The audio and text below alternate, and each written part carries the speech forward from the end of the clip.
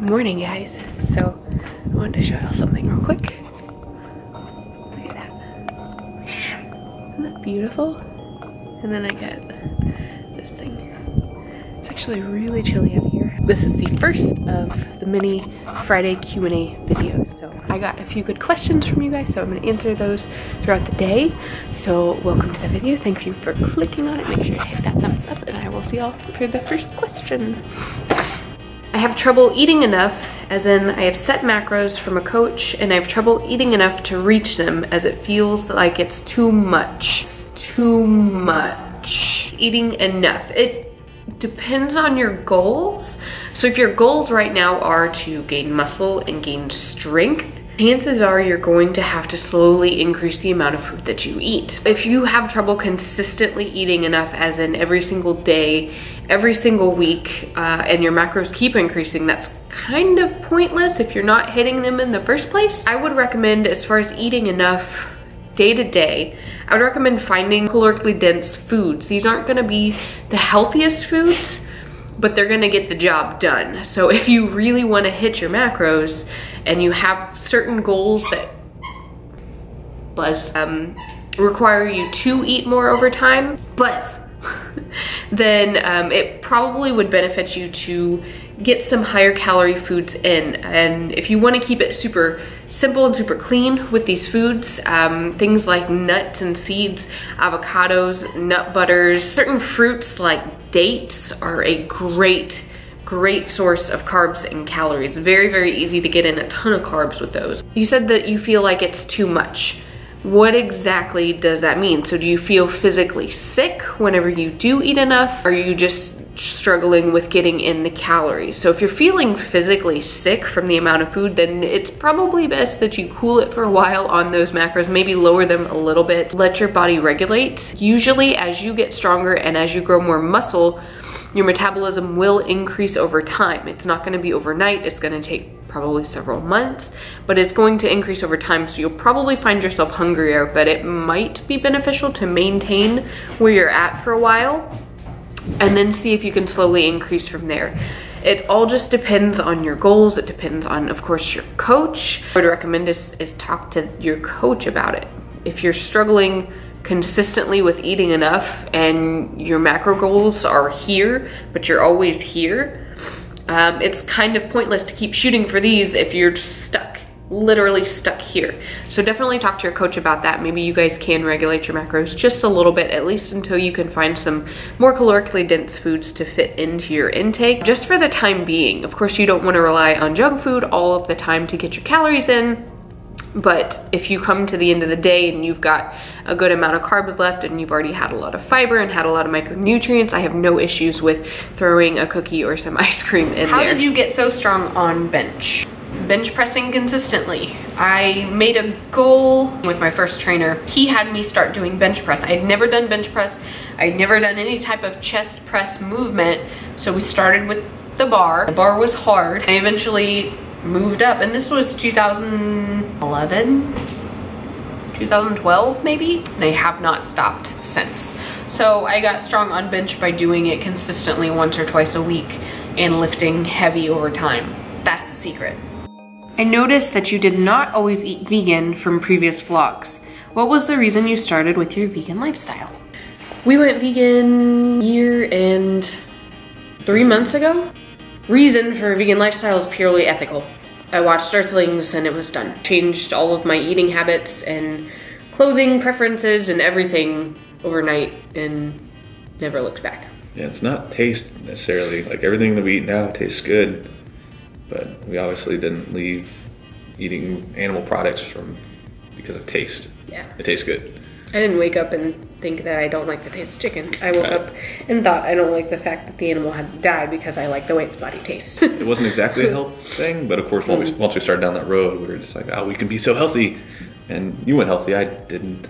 I've always been a little healthier. I have a full video about a few days after I watched Earthlings, and I recorded a video, so I'll put that in the link, the description box below. The link in the description below. But somewhere down there. Long story short, ethics. That's it. Do you have a tip on how to love yourself if your goal is losing weight, but you hate how you look at the moment? What I could think instead of hating myself.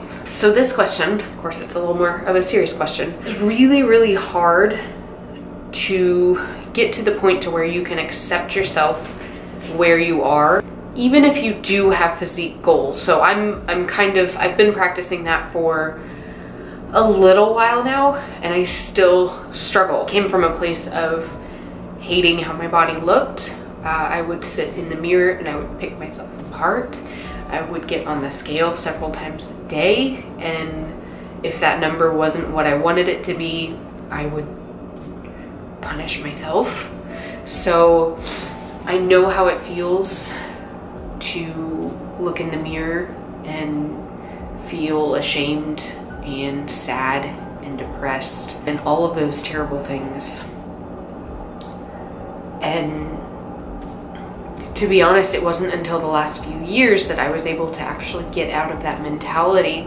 And I don't have one specific tip on how I did that or how others can do it, but it's a cumulative. So learning to find that peace with food that I always talk about, learning to find your passion in a healthy lifestyle, whether it's lifting or yoga or running or whatever form of activity that you enjoy, finding that passion and doing it because you enjoy it and not because you feel like you have to. That in combination with the food, and then having peace with your life in general. So having people around you that are loving and supportive, no matter what you look like, no matter what you can do in your fitness lifestyle, having these people who support you and love you no matter what, slowly starting to learn to see yourself from their perspective,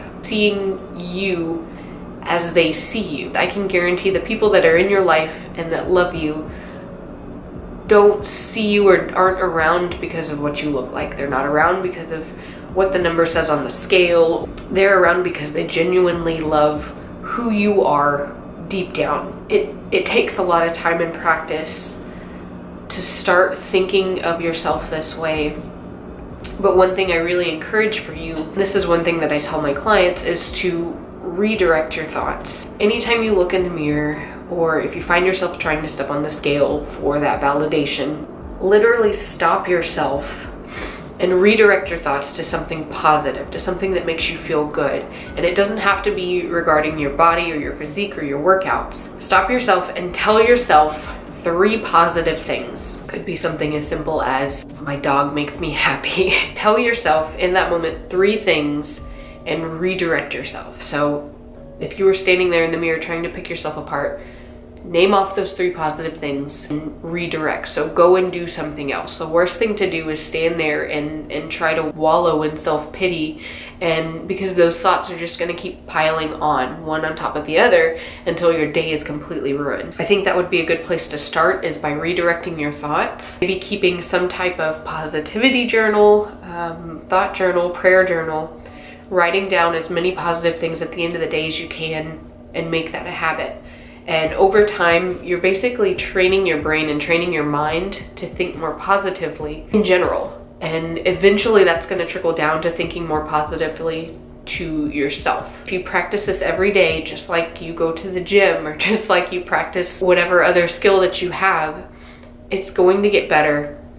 It's going to get easier. And over time, you're not even going to have to think about it. So I rarely do that body checking anymore. I can honestly step on the scale and not care about the number that I see for the first time in my life, because over the last several years I've been practicing these things. And if I do have a day whenever, say, the scale reads something higher and that little negative voice in my head tries to come through, I redirect immediately and I think of something positive. I think of the awesome feeling that I had in the gym. I think of the weight that I lifted. I think of the goals that I have now. And that's it. I just move on. I think it's going to take a lot of time and practice, but I promise that this is going to be one of the best things that you can do for your health. Because learning to love your body for where it's at, even if you're not at your goal, I can understand Some people might be physically unhealthy. They might feel terrible, but you still have to learn to accept yourself in this moment, because even if you do lose weight or you do hit that goal, if you're truly unhappy deep down, you're never going to be completely happy with your physical body. And you're always going to be searching for the next thing, or what you should be doing, or what you should look like. So learning to accept yourself at this current stage, you can still appreciate every step of that journey, even if you do have improvements that you want to make. So I hope that helps. All right, that's gonna be it for this week's Q&A. Thank you guys for watching. Hello. Thank you guys for everybody that sent in questions. Yes, we will be doing this every week. If you have any questions or topic requests, please leave them in the comments below. And we will see you guys on Monday. Say bye, Burgundy. Say bye, little mustache cat. Oh, she's so pretty. You're so pretty. Oh, she loves us so much. Bye, guys.